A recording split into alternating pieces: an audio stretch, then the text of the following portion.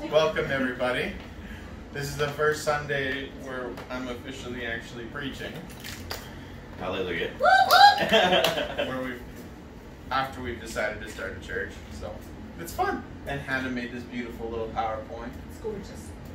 So thank you very much for doing that. She's got some of the Bible verses so that for those of you who didn't bring your Bibles to church, I feel like we're working in hand, but you know, what do I know? I'm just kidding. They're not in that. They're going to display all the beautiful words for you guys right on this screen.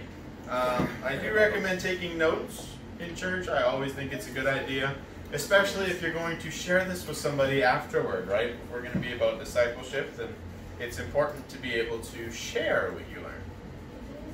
So today we're going to talk, as promised, about identity.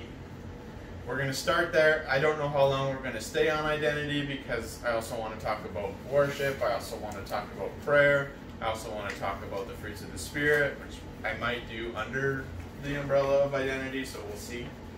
But today we're talking about identity.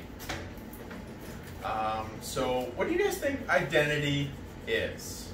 What do you think of yourself? What you think of yourself? That's a good one. Anybody else? Who people think you are? Who other people think you are? Okay, yeah. It's not in Hebrew. It's not in Hebrew. And anybody else? So we've got who you think you are, who other people think you are, anything else in terms of identity? Who God says you are. Who God says you are, I like that one. She's the pastor's wife. She is. She's beautiful. Thank you, sweetheart. You're welcome. You know, I was doing some studying on identity, and I absolutely love this concept of what identity truly is. I'm going to give you a couple of definitions in the Oxford Dictionary, and then I'm going to go to the root Hebrew word and give you the definition there. So Oxford definition says, number one, the fact of being who or what a person or thing is. Okay, I'll say that again. The fact, so fact being a reality, of being who or what a person or thing is. Okay. The second one is a close similarity or affinity. I found that one very interesting. So the definitions of identity, I'll go over them one more time. One, the fact of being who or what a person or thing is. And two, a close similarity or affinity. Now when we talk about identity, we often think in terms of you, or if you're thinking of yourself, me. Okay? If I think identity, I think who am I, what am I about? I personally, I don't know about everybody else, but I don't always personally think I am who other people, or who someone else is, but subconsciously we actually make that connection. I'm going to go with the Hebrew word for identity, which, correct me if I'm wrong, Mr. Hebrew man, is zehut. That's how it's pronounced. I had to Google how to pronounce it because all there was spelling, and I did not know how to pronounce the squiggly lines. In the English, the phonetic writing is ZEH-HOOT, which literally translates thisness. Thisness? This-ness. It's from the root word ze, which is, I believe, I didn't even write down what the root word meant. My apologies. Or this, sorry, I did write down. The word ze means this. Okay? So the root word for identity is this, and together zehut means thisness. What is that talking about? That is an incredibly vague way of looking at identity. If I said your identity is thisness, who here knows what that means?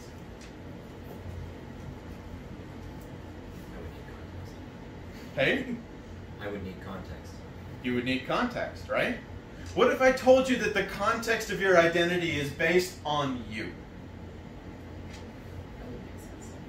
You see, one of the things that I love about identity is God created us as human beings to literally attach ourselves to something. The best version of this is God literally created us to attach ourselves to Him. We are created as human beings to be attached to Him. But if we just, and that's why identity is so important, because if we don't have our identity, our thisness, this being Christ, but you notice the root word doesn't say Godness. Why do you think that is? Why doesn't it say Godness rather than thisness? It's because God created us as human beings to be able to identify with something, but He didn't force us to identify with Him. We can literally tie our identities to anything we want to. So what are some things that we tie our identities to? Think about it. If I were to say, who is Matthew Gorley? Or if I were to say, who is Roger Benoit? I know when I was marrying, or I was trying to marry my wife, I went in to her father's kitchen, and my wife so blessedly left me in the room with him. Said, we're going shopping, have a good chat. They left. Me alone in the room with him. He sits me down at the kitchen table, and the first words out of his mouth are, why are you wasting oxygen in my house? You didn't think this would be online, but it is. His first words were, what are you doing in my house? Who is Jeremiah? I began to describe what I did. I began to describe my job. I began to describe my relationship with God. I began to describe the fact that I was, a good caretaker. I had a job that could take care of my wife. I had a vehicle. I had a home. I had everything I needed to be able to steward a wife well. Yes, it's my responsibility to steward my wife, to make sure that she has a home, a family, people around her, and someone to love and support her. But I started describing these things about me, and he said, no, who are you? And I honestly, the only answer I could come up with to that question is, I'm a child of God. It's the only answer I could come up with, and realistically, in my mind, that's the best answer. I said, that's all you're getting. He kind of just looked at me like, okay, that's good. And then we started cooking cheeseburgers together. It was a fantastic day. Because he said yes. But what I love about it is we often, when somebody asks us who we often tie our identities to something that we're really good at. People with perfectionist mentalities usually never try something new because they tie their identity to anything that they do. That's true. It's true. I was a guy who grew up with a perfectionist mentality. I would not sing unless I could do it perfect. I would not practice my instrument in front of people unless I was perfect. I would not do anything unless I could be excellent at it, and it irritated the snot out of me every time I made a mistake. That was me fighting and struggling through a perfectionist mentality. Finally, God had to send someone into my life and say, I don't care if you suck. Come on and try it, because if you don't suck at first, you'll never get better. It's very rare that you can start being perfect at something. You have to start somewhere. But I tied my identity to what I could do, and therefore, if I tied my identity to something that I did that I didn't do well, my identity now looked poor. It did not look good because my identity was tied to this, and I know I'm good at this, but I failed at this, and so now my identity sucks.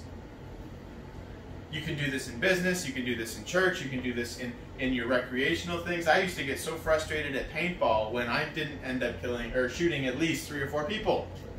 Not killing. Play too many video games. But when in paintball, when you're playing elimination, I got upset if I didn't take out at least half of the other team. That was my goal. I wanted to more than pull my weight. And when I couldn't do that, or I came up against somebody that was much better than me in the beginning, it didn't end well. I beat myself up. I got scared. I did things that, you know what, that's a very physically painful experience. But the principles in that are very true. When we come up against something in life that looks a little bit too big for us, we cower, we hide, we stay where we're comfortable. When I was playing paintball and I was first learning at Battle Challenge, I was the guy hiding behind the bunker that never moved. And if you know anything about military tactics, if you do that, you are a prime target to get taken out by somebody who is moving. You always want to be moving forward. You never want to be stagnant, because what happens is they can pin you. In paintball terms, if you get pinned and they're moving up on you while you're pinned, you are literally powerless to get moving again until you can get an edge. This is literally how things work in life. If you end up saying, like, let's say God called you to do something. For me, it was pastoring. I waited a long time before I actually started pastoring. God told me to. I didn't listen. And it took years and years, and people coming up and saying, when are you going to start a church? And then I was obedient. But you know what? There was part of me that said, you know what? You may not be good enough to do this, to lead people, to do all of that. And so my identity wasn't solid in, you know what? It doesn't matter how good I am compared to other people. It's who God says I am. So I want to ask you guys, I'm going to give you guys some points. How do we attach our identities to something? How does that happen? How is it that I'm going to give you 3 things that we commonly do to, whether consciously or subconsciously, tie our identities to something? So the first one is our pursuit. Okay? What we pursue is how we tie our identities to something. We identify with whatever we pursue, where we spend our thought and physical time. So our thought time and our physical time is where we tie our identities to often. For example, when I first met Matthew, I said, hey Matt, what are you about? I'm a web designer, da da da da, so on and so forth. And Matthew describes who he is by what he does. That's a sales technique. You walk into the door, you try and build rapport, and you tell people by attempting to build confidence with them by telling you what you are good at. Fair statement? Let's go to Proverbs 1, 10 to 15. Proverbs 1, verses 10 to 15. I'm going to tie this into identifying with things. So, my son, if sinners entice you, I'm going to just close this because the glare is making it impossible for me to read that. Okay. Better. Yeah. My son, if sinners entice you, do not consent. If they say, come with us, let us lie in wait to shed blood. Let us lurk secretly for the innocent without cause. Let us swallow them alive like Sheol, and whole like those who go down to the pit. We shall find all kinds of precious possessions. We shall fill our houses with spoil.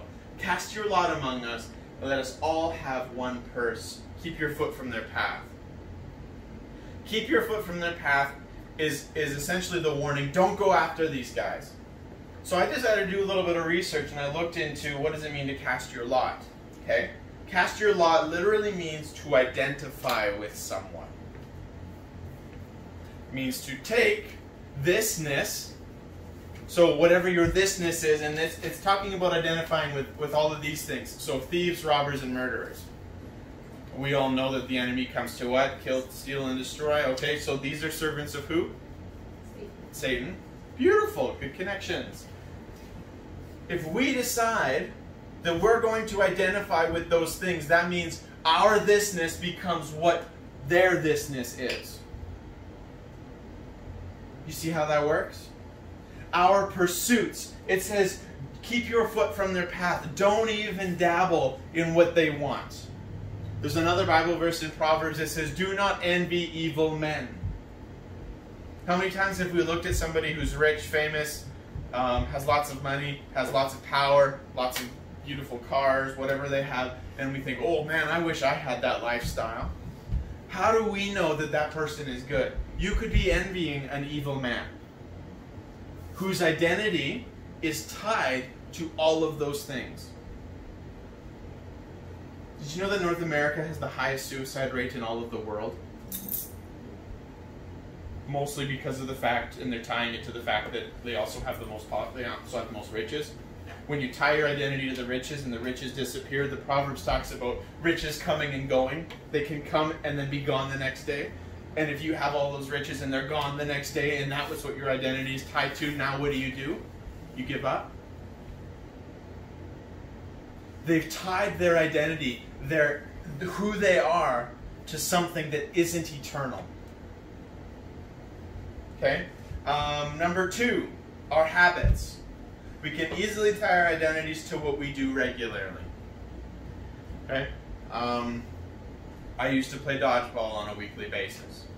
Every Tuesday night, I would go and play dodgeball for 2 hours, and I would go and throw balls at people. It was probably one of the most satisfying times of my week, other than my times with God, because if I had a frustrating week or a frustrating day, I could literally take it out with these soft, squishy rhino balls. And you just toss them at people. It was a lot of fun. Throw them, whip them, whatever you need to do. So you know what happened is I eventually tied my identity to that thing, and when I wanted to leave dodgeball, when I got married, because I wanted to spend more time with my wife for a season, it was hard for me because I had tied my identity to something that I do regularly. Like, I'm a dodgeball player, this is what I do, I've tied myself to this thing. Now that's a rather harmless thing like dodgeball. But what happens if we tie our identity to something that's a little less harmless? What if we tie our identities to something that is going to be what we would call a bad habit? Something that draws us further from God rather than closer to Him. You know, when I first joined dodgeball, I never did it with the intent of creating a habit. I just did it because I thought, oh my gosh, I did this in high school, this could be fun as an adult, and I decided to go for it. Eventually, I did it every week, so long, for like 5 years. I didn't even realize 5 years had come up. And then all of a sudden, it was a habit. It was like there was an expectation in me to be there. There was an expectation from others to be there. I've tied my identity to something. Dodgeball's a harmless thing, but what is it that you have tied your identity to that's a habit, that's something that maybe other people look up to you, but it's not where God has called you to? Because you can have a habit that's good, that's maybe not good, I'm not going to use the word good. You can have a habit that's not harmful, but it's not from God. Because remember, your identity, literally translated when we talk about identity in the Old Testament, is thisness, this is who you are wanting to be tied to what you do. We're going to talk a little bit about the difference between a habit and a discipline. We're going to talk about that at the end. So we got first our pursuits, what we go after. We saw it here. If you go after the wrong things, it's going to end badly for you. Our habits we identify with and what we do regularly. I want to spend one more little bit of time on our thought time. This is important. Our thought time is very, very, very important, because when you meditate on something, the Word of God says to meditate on things that are good, holy, pure. Okay? When we meditate on things that are not good, that are not holy, that are not pure, when we meditate on the problems of what we're going through rather than the things that God has promised and where we want to tie our identity to, we're going to find that where we've tied our identity is what we start to look like. That's true. Out of the abundance of our heart, the mouth speaks. There's life and death in the power of the tongue. So if our identity is tied to anything other than God, we're speaking death every time we open our mouths.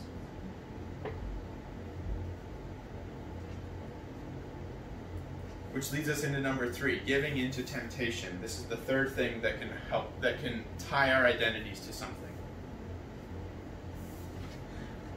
Our temptations can always attach themselves to our identities if we give in to them. Now, we sometimes think as Christians, well, we're not going to get tempted. I'm saved. All of this happens. You know what? You are going to experience temptation your entire life. Get used to it. If you thought Christian walking was easy, you should take up baking. We are going to experience temptation every single day of our lives. It says that we need to resist the devil and he will what? Now, if that Bible verse stands true, that we're supposed to resist the devil and he will flee, that means that there is a time when he's tempting us. Otherwise, there would be nothing to resist. So we need to understand that when we're resisting the devil, we don't necessarily, it doesn't say that you need to rebuke him. It doesn't say that you need to do all of these things. In that one particular Bible verse, there are times where you do need to rebuke the enemy, and we'll go into that at some point. But resisting the devil and he will flee applies beautifully to temptation.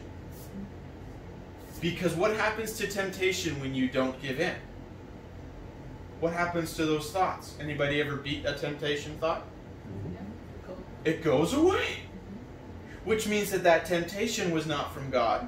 That temptation was from the enemy, and when you resisted it, God's word stood true, and it left. You know what also left? That tie to your identity.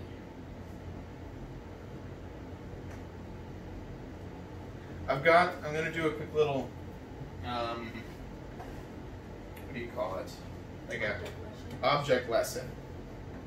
Because I thought it would be really cool.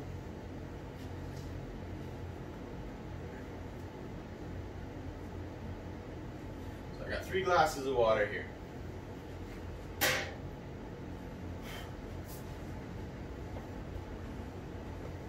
Now, I've often talked about water being integrity, which is wholeness. If you look at the word integrity in the Hebrew, it literally means whole. Okay, it means altogether. It means no matter which angle you're looking at, you're going to see what you need to see. If I were to hold this glass of water up, and I asked all of you to describe what this water is, there is nobody here in their right mind that would call this blue. There is nobody here that would say it's pink, orange, solid. There is nobody here that would be able to describe this water as anything other than what it is, clear and refreshing. H2O, you can do whatever you want, but it's really easy to describe, fair enough? Now, if these are our identities, I'm not going to go too much into the other side of this because sometimes we have 2 identities. One that we show to people we want to be around, and then the one that is actually who we are. So the fake people who come to church and say, you know what, I'm going to look like a Christian on Sunday, and then the rest of the day they're dirty water, that's not an identity. Your identity is the one you do when you're not putting on a show. The rest is all fake. So if this is your identity, let's tie this to your identity. This is your thisness. God made you a clear, empty vessel. Okay? Free will, choice, do whatever you want. You can literally add almost anything you want to water and it'll turn into something, okay? So I've got 2 different objects here, okay? I'll show you what they are in a second. If this is a representation of who you are, certain things are going to adhere better to water than others. Is that a fair statement? We were created by God to be in touch with God. Which means that when we tie our thisness to Him, it melds beautifully. It's normal. It's what God has actually designed our bodies to do. It's going to produce health. It's going to produce prosperity. It's going to produce life. It's going to mix very, very well. And at the very end, once you've had enough of God and He's poured out and He's done everything He needs to do, and you've decided, I'm going to tie everything I am to God, you actually get a really refreshing drink of iced tea. No, what you really get at the very end is somebody who can refresh, who can be the salt of the earth and the light of the earth. You get somebody who can walk the way God has intended them to walk. Would anybody here drink this? Yeah? It would be pleasing to most people, unless you're sugar fasting, but in general, this is pretty good water, right? Pretty good to drink. Who wants this? Sure. Take him get it. There you go. Somebody wanted it. No surprise there. Now let's take what the world has to offer.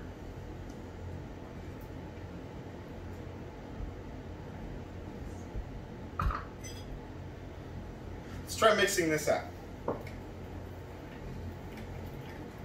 Yummy. Who wants some of this? Anybody? No takers? Nobody wants to chug a good old-fashioned cup of dirt mixed with water? Ooh, it's nice and murky. Chunks of, like, grossness in here. What is that? Lovely.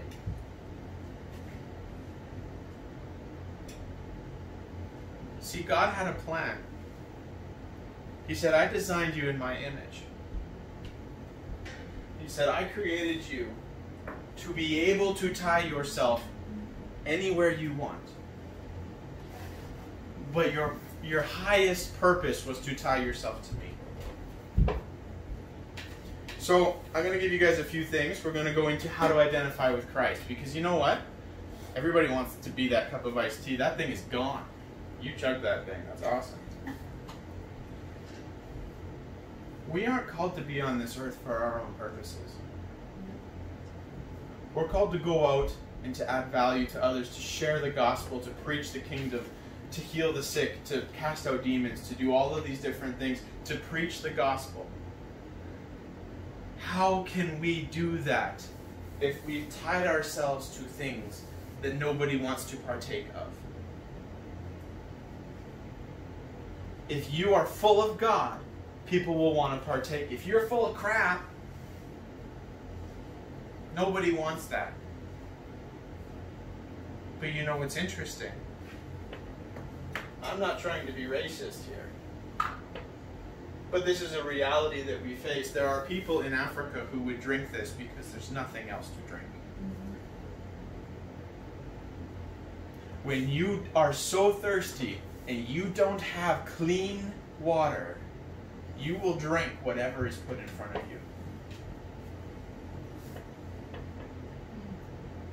How many of us have lost track of who God called us to be, and we are like, God, my life is in so much trouble. I don't know what I'm going to do. My finances are falling apart. My marriage is falling apart. My home is falling apart.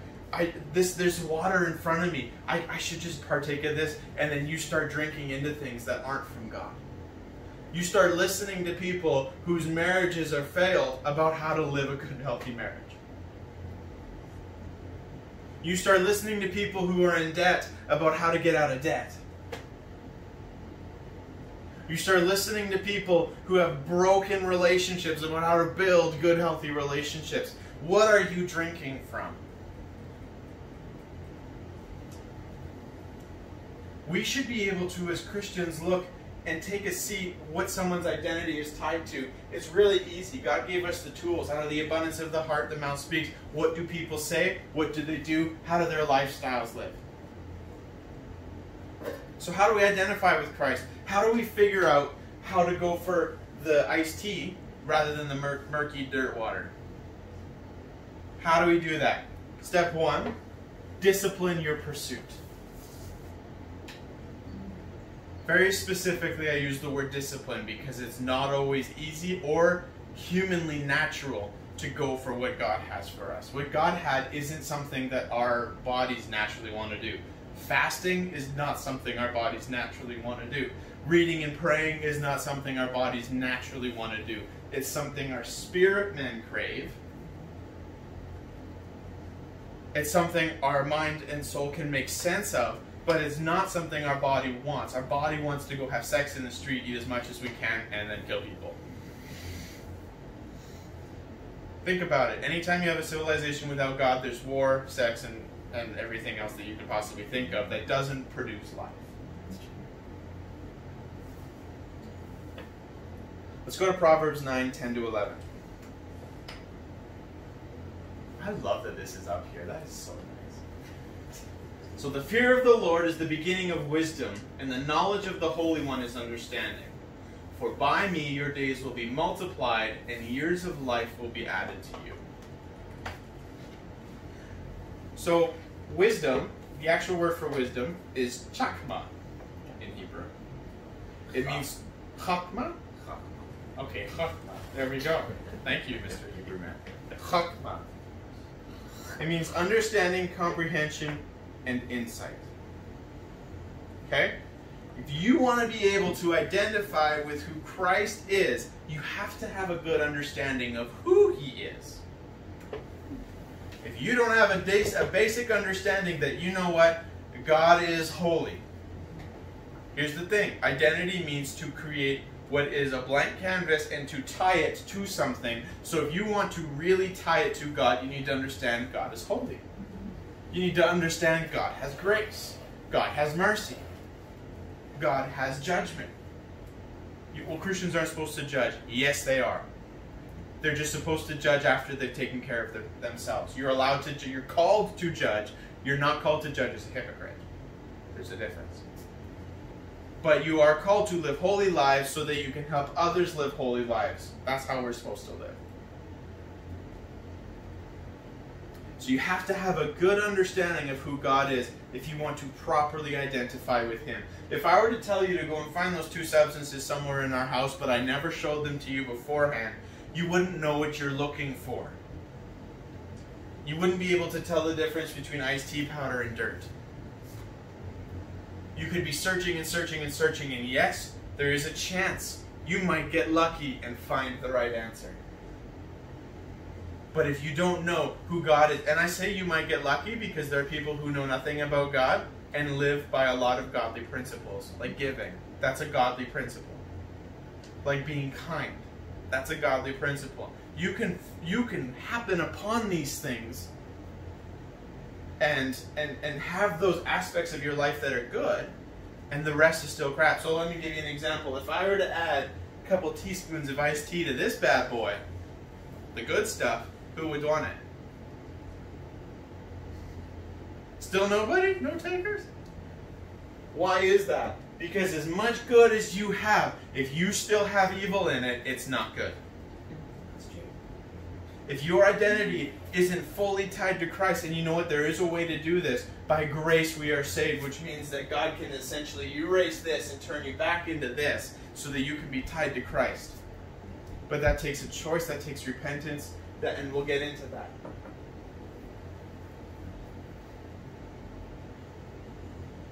But to identify with Him requires a discipline. Now, do you guys know the difference between discipline and a habit?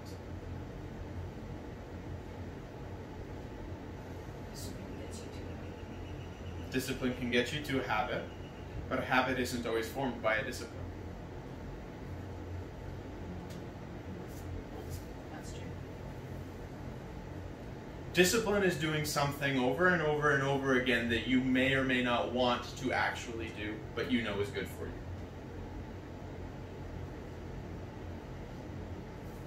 For example, eating healthy. Not eating 10 chocolate chip cookies when you go to your friend's house. Hey now. It was 6.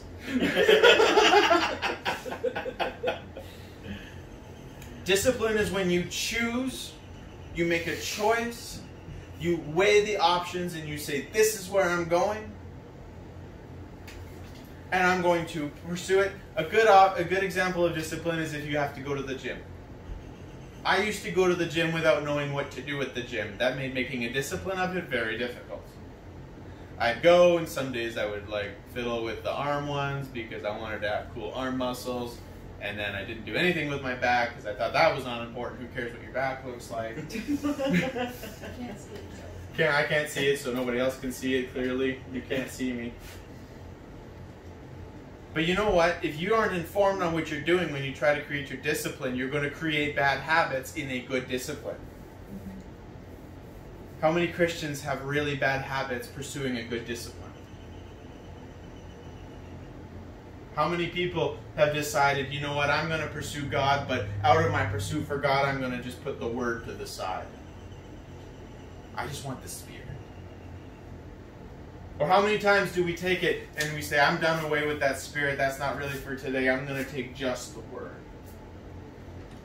How many times do we create bad habits in the pursuit of good disciplines?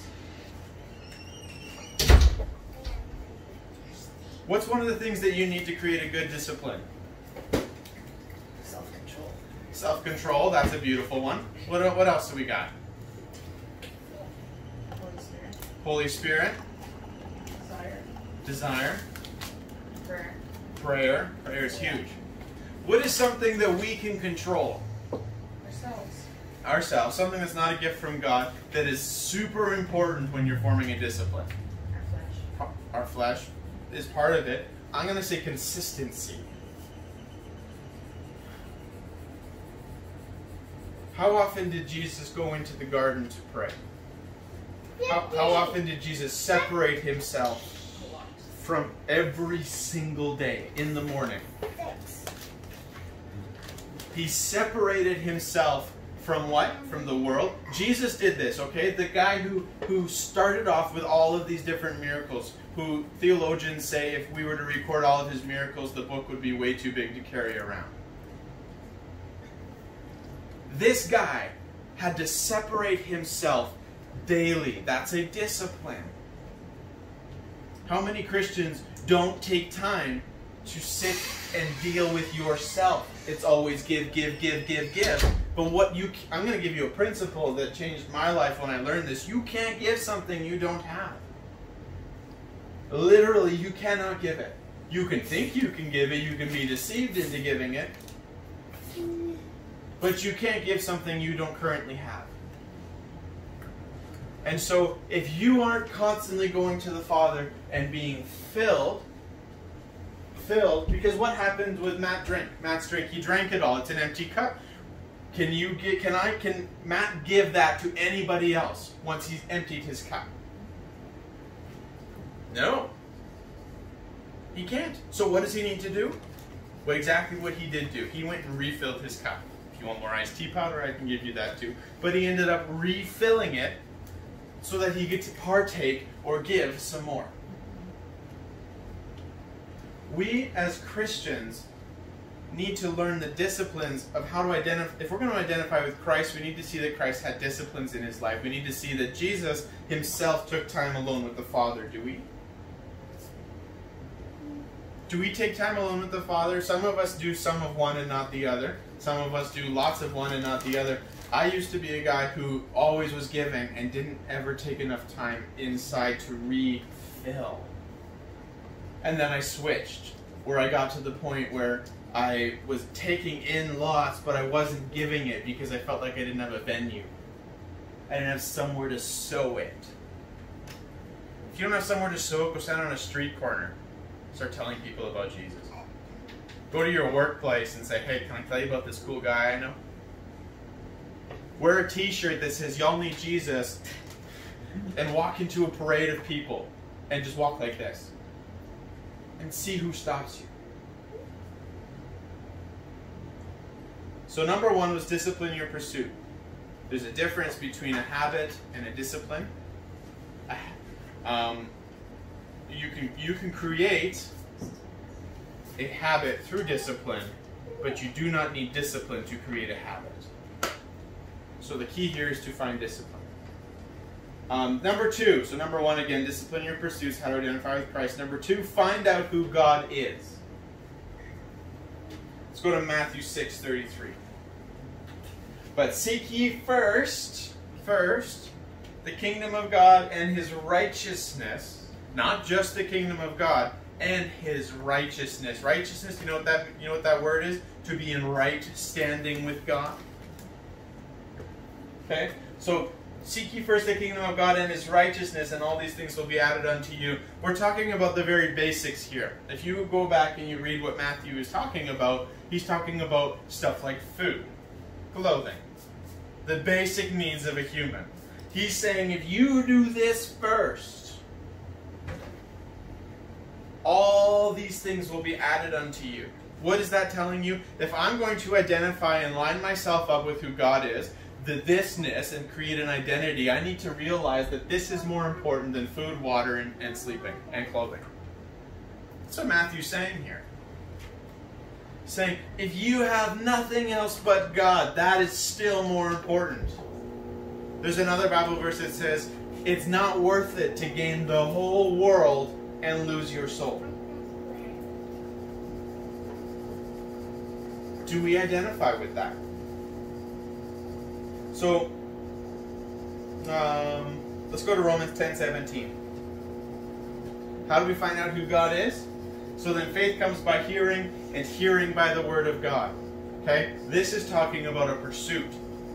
Daily listening, and listening, and listening, and listening. It's repeated. When things are repeated, there's emphasis on things, which means you need to be hearing, and hearing, and hearing. Can you hear a Bible?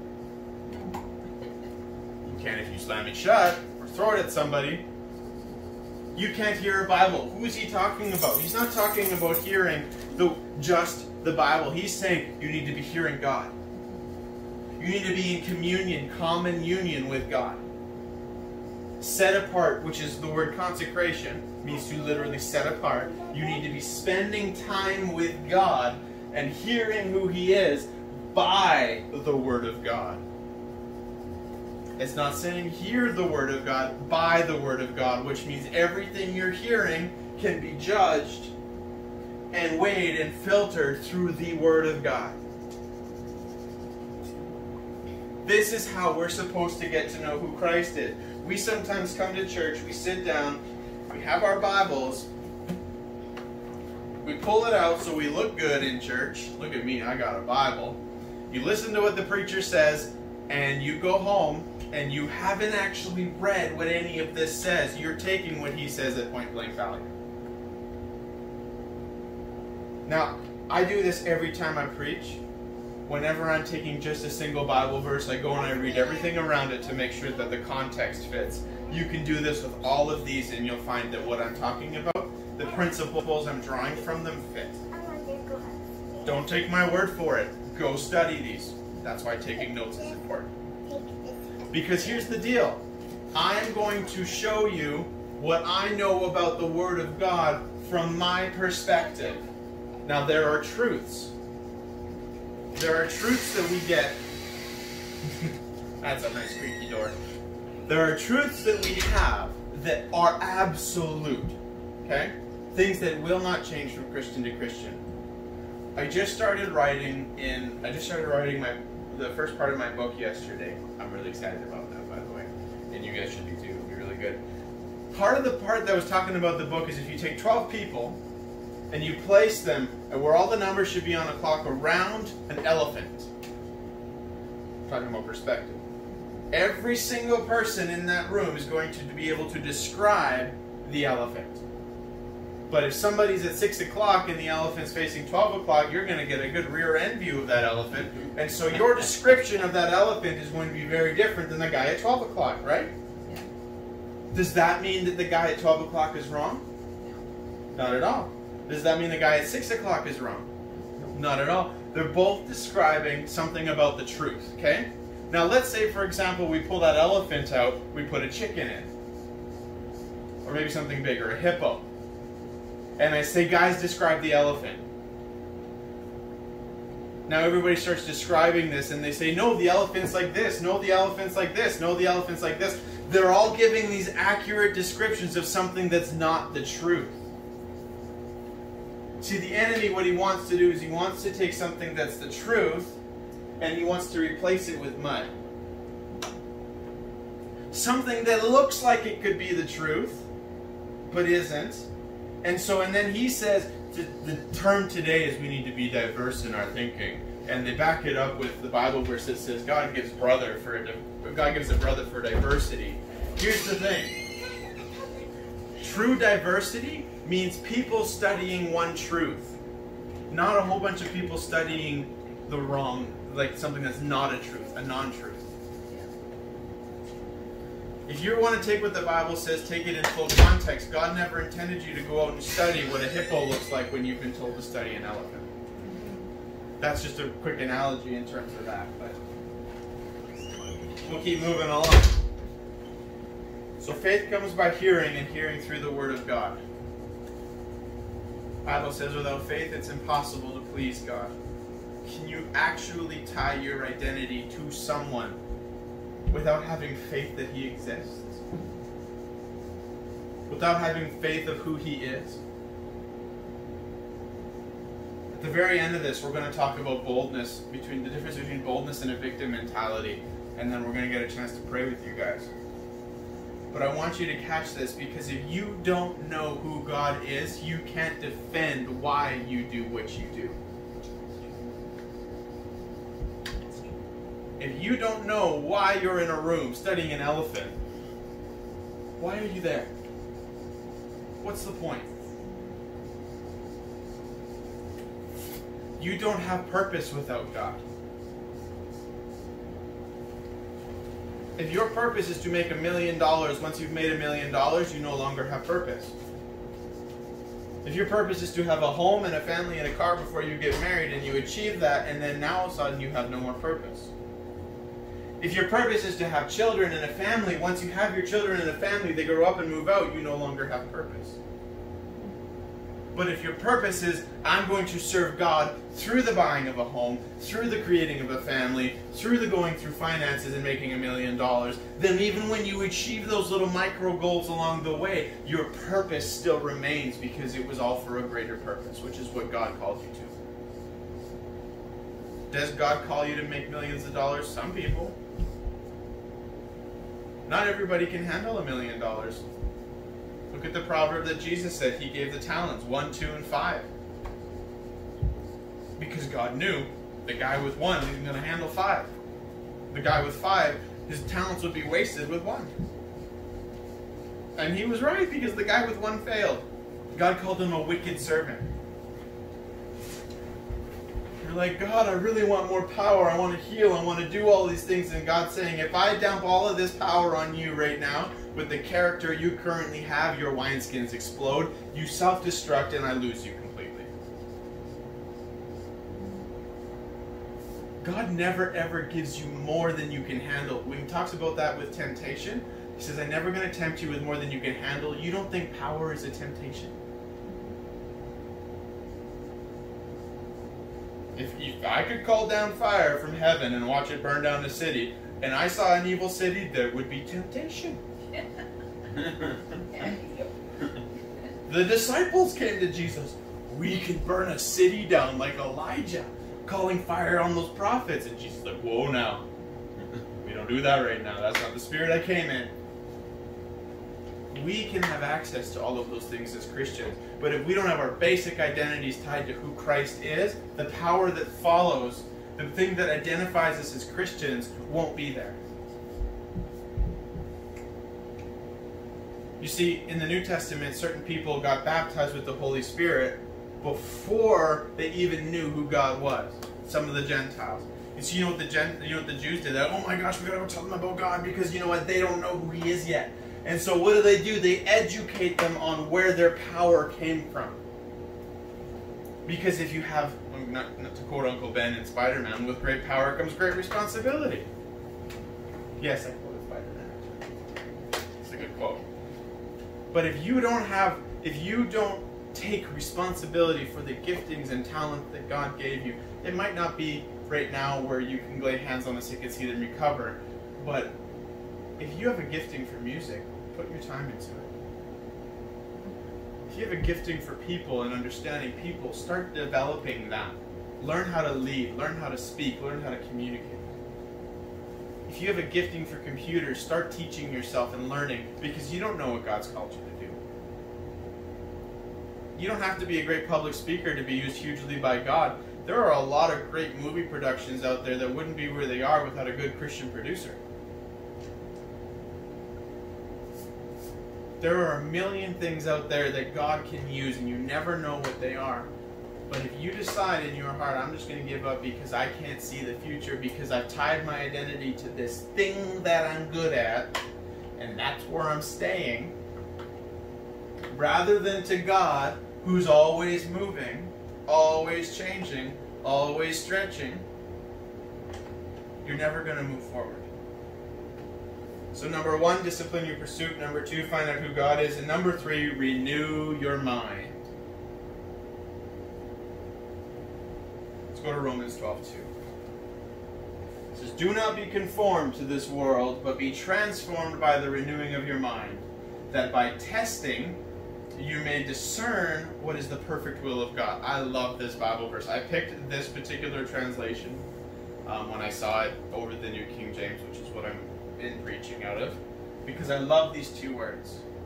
It's testing and discern. Okay? Sometimes we think that it's going to be a cakewalk to be a Christian, but God is going to allow testing. Some people would call this wilderness seasons, depending on where you're at or what church you go to. But if you are going to be tested, so you can discern. Can you discern without being tested, according to this?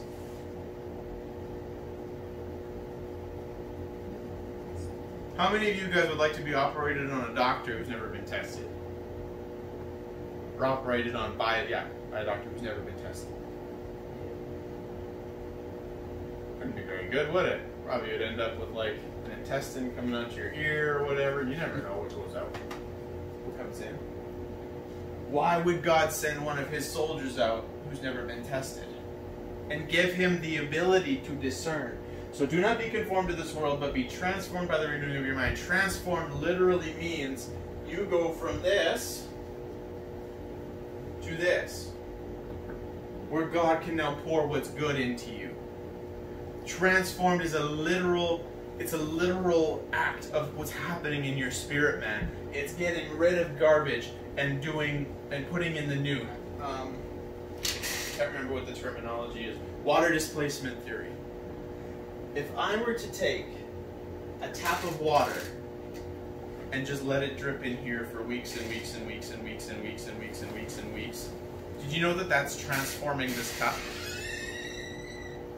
Eventually, if all I'm doing is adding little bits of clean water to this cup, it's going to displace all of this muck.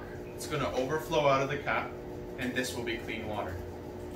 See, we sometimes expect God to just come and dump the cup out and then put all the new stuff in, and all of a sudden we're perfect, and we think that's what it means to be transformed. It's instantaneous. All those desires, temptations, and tests disappear. But God is more about the journey and the process than your destination. I heard this beautifully, that God is a God of moments, not time. Those moments with him are what change you, not the amount of time you spend. We talked about it this morning in prayer. Better is one day in his courts than 1,000 elsewhere. God deals in moments. Do not be conformed to this world. Conformed. Don't tie your identity to this world. But be transformed. Which means if you're transformed by the renewing of your mind, it means that we start with our minds being part of the world, our identity being tied to something other than God. That's where you start. Because if that wasn't where you started, there'd be no need for transformation. Transformation means to take something that was one thing and to turn it into something completely different. So be transformed by the renewing of your mind, that by testing you may discern what is the perfect will of God. If you can discern what is the perfect will of God, this is what Jesus could do. If you can discern what the perfect will of God is, you can run your race and win it every single time. Will you still be tested? Yes. Was Jesus tested? Yes. Will you still be persecuted? Yes. Why? Jesus was persecuted. Is there a chance you may die? Yes, but that's a sacrifice he's willing to make. Movie reference. It literally is, though. God is more interested in your long-term salvation and what you do on earth than what you do with your few years, because of what's going to happen after those few years, than the fact that you might live comfortably for the 100 years you're on life on earth. Don't live comfortably. I made a statement once in youth group when I was a youth pastor that your comfort zone comes from the devil. Because it's like a box. The devil's like, ooh, look, you're comfortable here. Let's put you in a box. And we're going to make that box nice and cozy. We're going to put couches in there. We're going to put a coffee machine. We're going to put you everything you need. Basic living needs. You see, the devil can supply some things too. Because the devil can't beat the power of God, but he can distract you. I'm going to put some basic needs, make you nice and comfortable. I'm going to sit you in a spot where you're good. And God's like, no, I need you to break out and I need you to go do something completely irrational and crazy. And it's going to blow your mind. Can we do that? Are we willing to tie our identities to something that is so out of this world? I'm guilty of this. I have been guilty of this, and I'm still finding that there's aspects of my life that is tied to North American culture rather than kingdom culture. I'm learning to break these things off, but I'm going to give you an example of a testimony I heard. This woman was pleading with God, I need to know who you are, but I don't know if you're real. So she went out into this public square or whatever. She said, God, if you're real, someone's going to stand up on that fountain and dance and cluck like a chicken. She made this statement. And this Christian guy is walking by, and God stops him and says, I need you to go up on that fountain and cluck like a chicken. And the guy's like, I don't think so, God. And God's like, no, I need you to go up there. I need you to do it now. Why? Just do it. No. Yes, go do it. He argued with God, but after a little while, he got up on this fountain and started dancing like a chicken. And then as he's dancing, he sees this woman break down, burst into tears, and start crying. So then God's like, go see her. I'm getting emotional talking about this, but it was so cool. So he goes down, and she just starts bawling. She says, I said if you're real, God, I told God if someone's real, this needs to happen. And that guy went and did it. You did it, what God told you to do. You need to tell me about this Jesus. You need to come in and show me how to do this. That woman got led to Christ that day, radically transformed to find out who God was. But that person tied his identity to who God is, and not what culture says is acceptable. It's not culturally acceptable to dance on a thing, on a fountain and cluck like a chicken. But in God's kingdom, when he saw what that person needed, it was there. For me, God told me to pick up a hitchhiker who wanted to hitchhike from one end of the city to the other, and I said, God, that never happens. I'm like, tell you what, if you make it happen, I'll do it. 2 days later, 2 or 3 days later, I'm driving and there's a dude in the city with his thumb out like this. I said, you gotta be kidding me. I pulled over, picked him up. Where are you going? I'm just going to the other side of the city. Great, hop in, I'll take you. He didn't want to call a cab to pick up his car from the mechanic shop, so he needed a ride, and he decided to hitchhike down. Did I get to tell that guy about Jesus? No, the opportunity didn't arise, and I didn't feel like the Holy Spirit told me to, but what he did tell me was, you cannot underestimate the silly things that I tell you to do. What doesn't seem conventional is often what God uses to dumbfound the wise. So renewing your mind is a big part of it. Alright. So those are the I'm going to recap for you. There's 3 things that tie our identity to something. Our pursuit, our habits, giving into temptation. How to identify with Christ. 1 is discipline your pursuit. 2 is find out who God is. 3, renew your mind. We could go on to all of these topics and talk for hours, but I'm going to move on to one of the aspects of God. Okay? Let's go to Acts 28:31.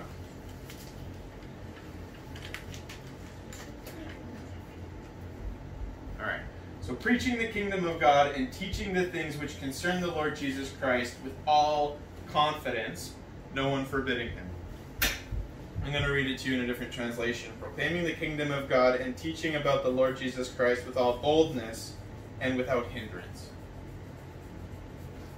So, context. This is Paul having a chit-chat with a bunch of religious people fighting against a religious culture. He's arguing over the Gentiles. Because all the Jews are like, how dare you, they can't do this, da-da-da-da-da, whatever. And Paul's like, this is what God said, deal with it. And I love it because he wasn't shy or meek, he was bold. The aspect of God that I want to talk about today is boldness, because without boldness, you really can't be an effective Christian. And when I say effective, I don't mean you may be able to influence one person here or there, but true effectiveness isn't being able to do some good, it's being able to work at max capacity. If I buy a camera and it's supposed to be able to record at 4K and all I'm doing is 720p, for anybody who knows anything about that, if it's taking really crappy video and we say it's good enough, I'm still getting the video, that's not working at capacity.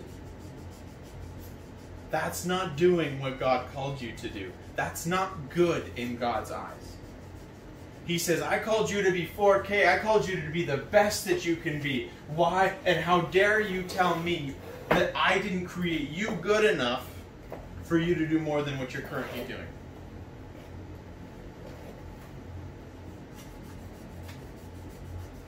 God has no intention of you operating at minimum capacity. I love what John Maxwell says. He says average is a swear word. He says if you're going to be like everybody else, you might as well be nobody. Because what's the point? If you're going to look like everybody else, if you're going to be able to do 720 like every other camera out there, why did God create you to do 4K? Why did God create you specifically to reach homeless people? Or you to reach the rich people of the world? You know what? Sometimes Christians, we don't like to go after rich people because it's like, I don't want to go after the money. Rich people need Jesus too.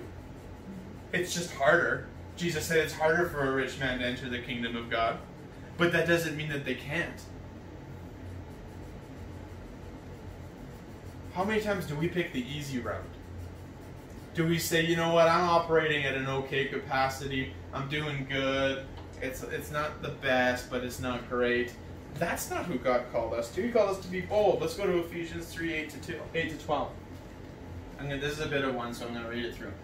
To me, who am less than the least of all of the saints, this grace was given that I should preach among the Gentiles the unsearchable riches of Christ, and to make all see what is the fellowship of the mystery, which from the beginning of the ages has been hidden in God, who created all things through Jesus Christ, to the intent that now the manifold wisdom of God might be made known by the church to the principalities and powers in the heavenly places, according to all eternal purpose which he accomplished in Christ Jesus our Lord, in whom we have boldness and access with confidence through faith in him.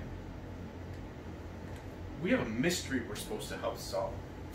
We have a mystery we're supposed to help unfold to the world. And it never once in there says that we need to do it without any boldness. He says, I'm giving you boldness and access, in whom we have boldness and access with confidence. Any of you ever messed up? Made a mistake? Yep. Sin?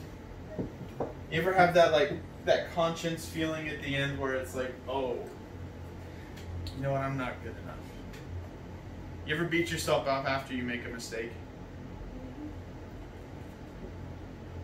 You know the Bible says there is now no more condemnation. Condemnation was written, is an Old Testament way of looking at things. That's what Paul talks about in Romans. There is now no more condemnation in Christ Jesus, which means that when you make a mistake, you don't stay there. Because here's the deal, when you are acting in condemnation, you're tying yourself to an identity that is no longer what God has for you. Who are you melding with? If you're a cup of water, what are you putting in? Your identity can't be based on anything other than what it was created for. It says, in the beginning, God created man and woman. God created them. Not Satan, not a random act of Big Bang, not anything else that is a wacko job theory out there. God created them. Man and woman. And so if God created them, and we look at Adam and Eve in the garden, he created them to what? Fellowship with them. To walk with them. He walked with them in the garden.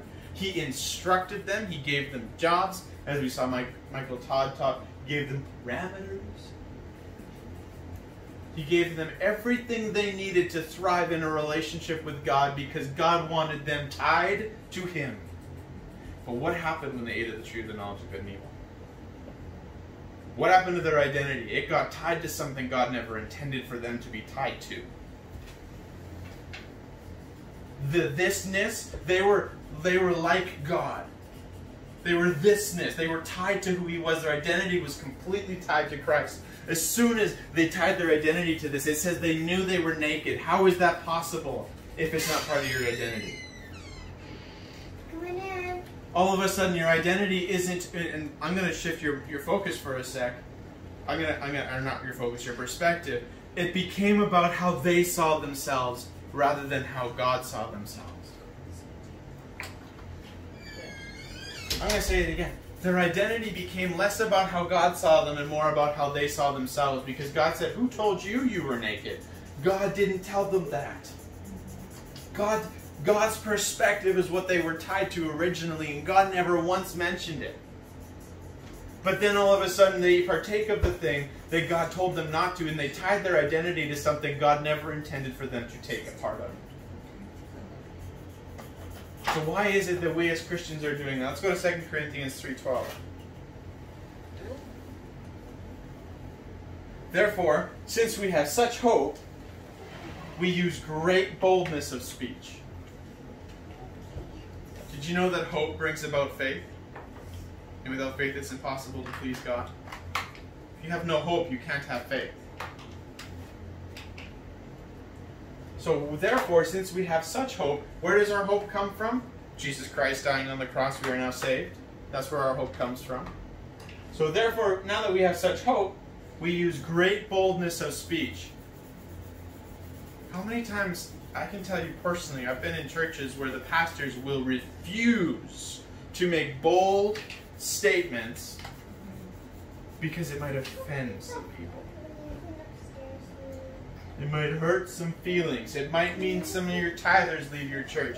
It might mean one of your worship leaders leaves your church. It might mean that when you call that dude out on the sin that he's blatantly living in front of your congregation, that there's going to be a problem. But you know what?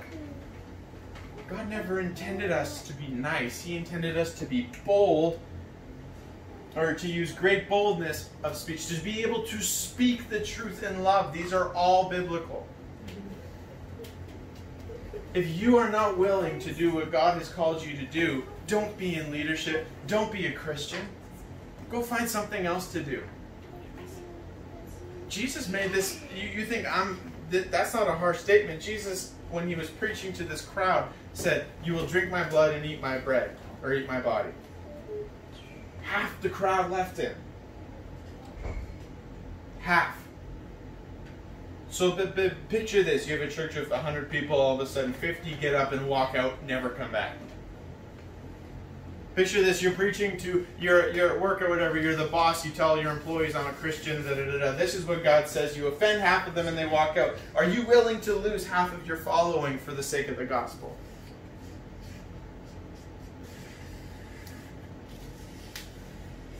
The Bible says that they're going to be offended for my sake. Jesus said this, for my sake they will be offended. But if our identity, and here's the, oh, this is cute. Here's the thing. If you, as somebody who is receiving that, is tied to Jesus, there's no room for offense. You'll grow. That's true. If you, who is receiving the correction, is receiving the growth, is receiving the boldness of speech that's being spoken to you, are full of the Holy Spirit, and are tied to Him in the right way, you won't get offended. Offense is for people who don't know God. That's true. You might be like hurt, you might be convicted. Don't confuse conviction with offense. Offense is something you take. Conviction is something that's given. Holy Spirit is the convictor. He convicts you. He'll tell you when you've done something wrong. This is good. It says the Father corrects those He loves. You want to be corrected? He loves you. Amen. That's right. Proverbs says that a wise man who is rebuked or corrected becomes wiser still. But a foolish man will scorn you for correction. Do you want to be around people who are foolish, who that you can't speak into their lives and watch them grow? Because if that's the case, according to the Bible, you're surrounding yourselves with fools.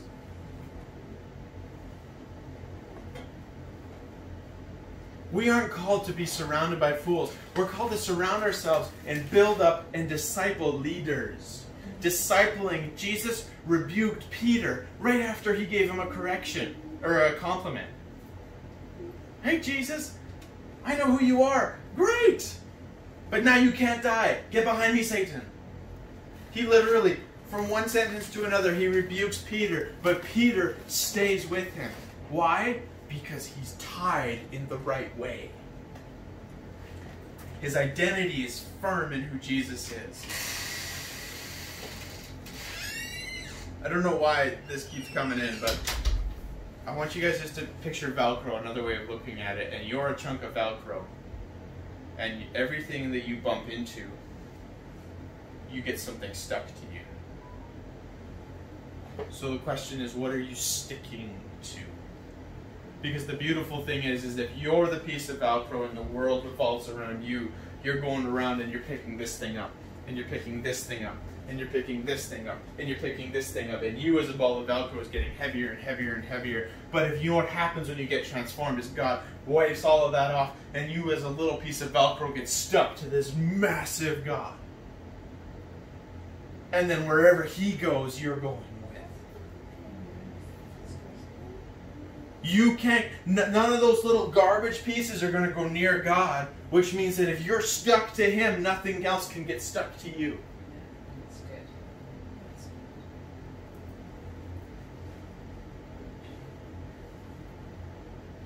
good. Joshua 1:9. I'm going to ring this through. Have I not commanded you? ? This is a command from God. Be strong and courageous. Do not be dismayed, for the Lord your God is with you wherever you go. This is literally a command from God to people. Be courageous, be bold. Well, Jeremiah, I don't know if I'm comfortable saying something like that, because what happens if I offend them and I turn them off of Jesus? Not your responsibility. You're responsible for being bold, courageous, and speaking the truth in love. You can be kind and gentle in how you speak, but your words are what they're going to need to have spoken to them, so that when they walk away offended, Holy Spirit can come in and convict them in private. If you never speak the truth in love, I don't care how offended. They may go home happy, but they aren't going home convicted, which means they aren't changing. He's talking to Joshua here, by the way. For those of you who don't know, Joshua was an 80-year-old man when he took the promise of God by the horns and literally slaughtered armies as an 80-year-old fart.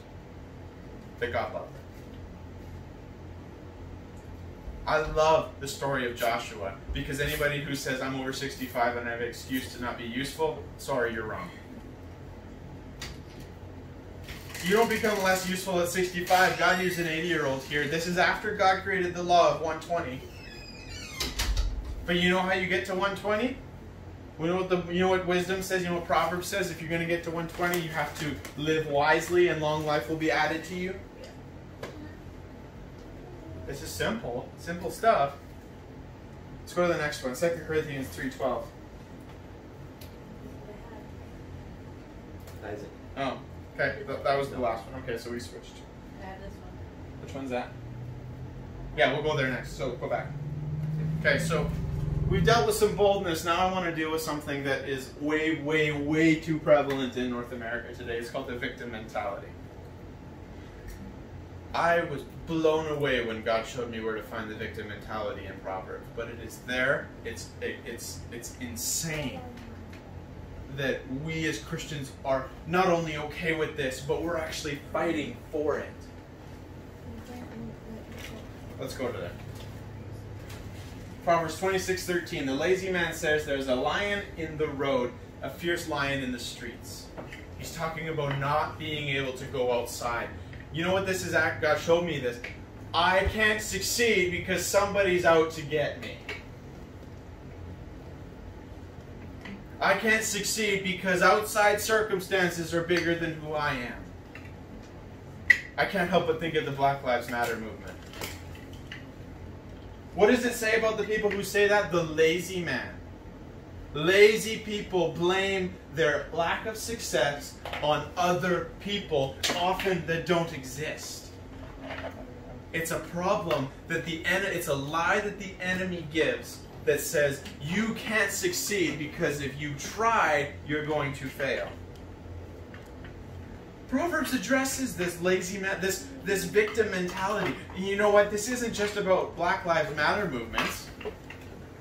You're going to find this in your Christian walk. Well, God, I really probably shouldn't go up there and dance like a chicken on that fountain because, well, you know, somebody might take my picture and I'll lose credibility in my church because I look like a fool. That's the victim mentality. Well, God, I can't preach the truth in my church because my board members will fire me. So, are you afraid of what man can do, or are you afraid of what God can do? Do you have the fear of man or the fear of God? God never intended us to be walking around worried about what may or may not be out in the street.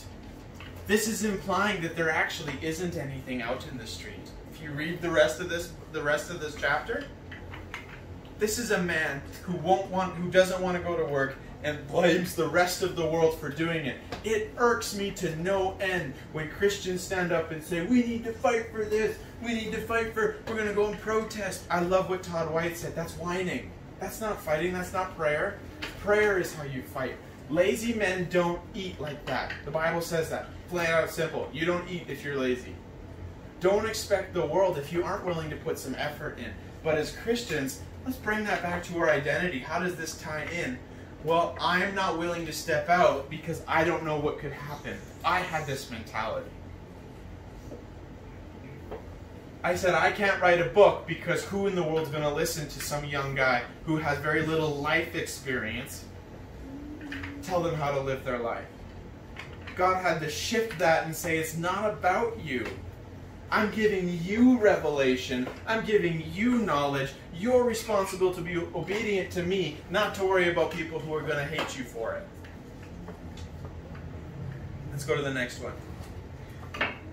The wicked flee when no one pursues, but the righteous are bold as a lion. This is my last verse for today, but I want to paint this picture for you. They're running scared of nothing. Your fear is unfounded. It's based on somebody who's come to kill, steal, and destroy, but his main weapon is lies. And he can steal, kill, and destroy through his lies that you're being pursued. But what does it say about righteous people? They're bold as a lion. Have you ever seen a lion back down to anything?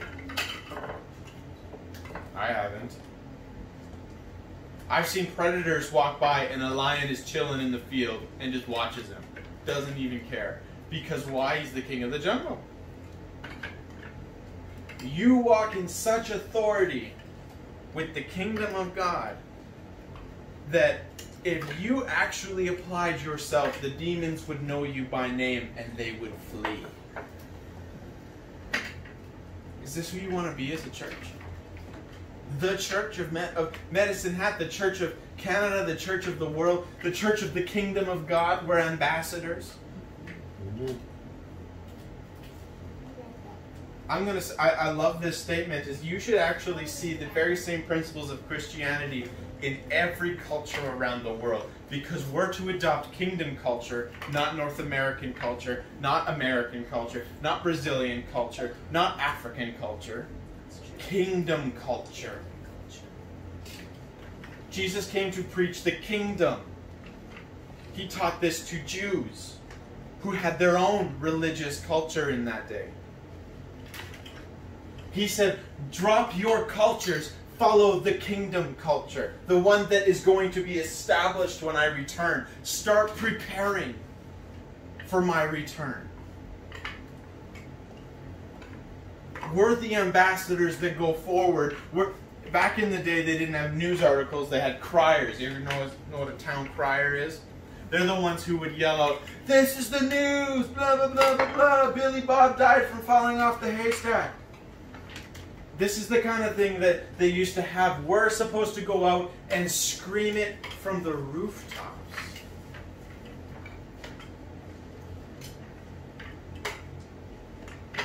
Are we bold enough to do that? To stand against anything that comes in our way? If you're in a position where you're under leadership, or maybe you are the leader and this is the problem, or you're in a spot where, you know what, you're stuck, you need to get out. You need to get out, get God, and then do what you're supposed to do. You might not be where you're called to be right now, which is why if you're not feeling fulfilled, if you're not feeling bold, if you're not feeling life flowing through you, if you're feeling trapped, this is a spot where you need to really pursue God and take your little fuzzy, whatever it's called, your Velcro self. Detach everything. Come to God. Forgive me. Repent. I'm going to say this as boldly as I can. You cannot receive God's grace and mercy without repentance. If you don't repent, which means you stop and turn the other direction, that grace isn't for you. Don't even touch it. You need to repent. You need to be after who God created you to be. You want to be a soldier in God's kingdom? That's something you have to do. There is no other option. You want to be a citizen of the King? You want to be considered a son, adopted in, have all of the benefits? Then this is what you need to do. I want to give you guys the opportunity. If anybody here today, can you put some worship music on? If anybody here today has something that they're feeling trapped by, that they're feeling stuck with, that they're feeling they don't have the boldness to speak in, that they're feeling maybe their identity is tied to the wrong thing, I want to give you the opportunity. We're going to pray for you, and I want you to come up with boldness, and we will pray for you there, and we'll lay hands on you and watch God deliver you, because He gave us... Turn it down. Don't have the thing. My bad. I'm turning it down. So if you are in a spot, I'm going to give you the opportunity to come up and we're going to pray for you. The Bible says that we can lay hands on you and we can impart healing, impart wisdom, we can impart the grace of God. We have authority over demonic strongholds. We have authority over anything that is from the enemy's kingdom. And we want to give you the opportunity. If this is where you're at, I want you to come up. And if not, I want to take 5 minutes. I want you just to close your eyes, and we're going to wait on God. Uh-oh.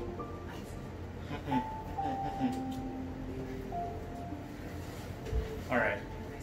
I want you guys to take a couple of minutes and just close your eyes and wait on God. See what He's doing, okay?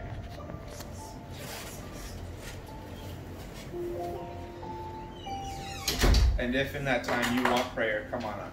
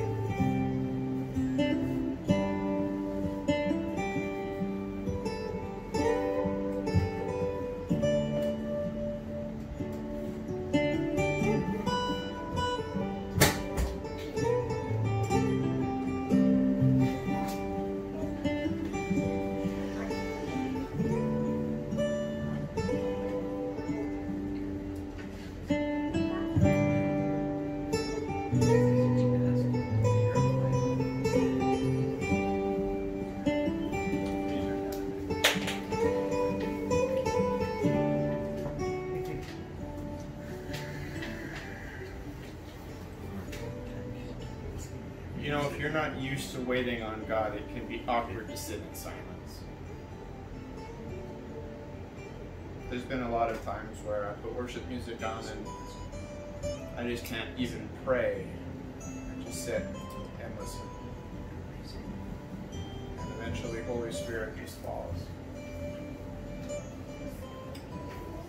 I'm going to give you a heads up. We are going to practice waiting on the Lord more as we start to grow.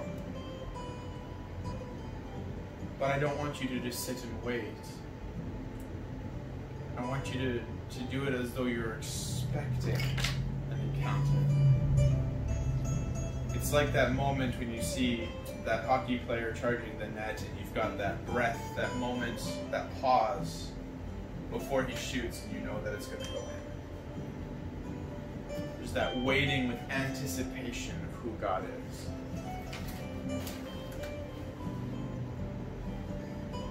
I want to encourage you guys today. I'm going to pray for you and then we'll be done.